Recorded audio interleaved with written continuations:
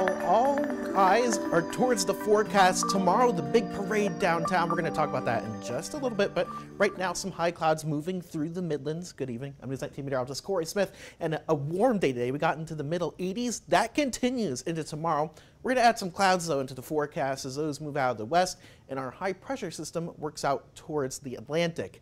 As we go towards Thursday, notice a cold front moving through, bringing us the chance of some showers and storms. That stalls out across the southeast, bringing us more rounds of rain as we go into the weekend, expecting especially Sunday and into next Monday some showers and storms across the viewing area. Temperatures just a little bit cooler. We'll be back into the 70s. Let's talk about how much rain we're expecting right now. Well, through midday on Thursday, we stay dry, but past that, models a little bit of a different look here. The GFS model right around a half an inch of rain through Sunday. The European model around 1 to 2 inches of rain. So while we're picking up at least some decent totals, I don't expect any individual day to be a washout here across the Midlands. Take a closer look at the next 48 hours. Tonight, we'll see clouds increase. That keeps us warm. Lows in the lower 60s, upper 50s tonight. And as you go into your Wednesday, mostly cloudy skies by midday, sitting around 80 degrees, and we're back into the middle 80s, even with plenty of cloud cover tomorrow. We do stay dry, though, so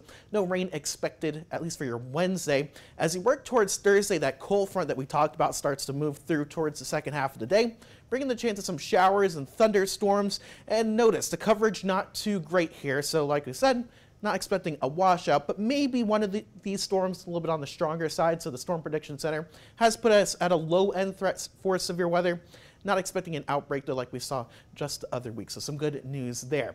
Taking a look at the forecast, though, for the National Championship Parade, looking pretty good. It's going to be warm, middle 80s, right around 4 p.m. if you're heading downtown by the start of the parade, down to 82 degrees, and we're in the upper 70s by 8 p.m. So overall, some very nice weather. And that weather continues to be warm at least through Thursday, 82 degrees, showers and storms possible. As you go into the weekend, rain is going to be possible as well. 20% chance of showers on Saturday, although most of us stay dry. Sunday and Monday look to be on the wet side. Let's send things over to Chandler with sports.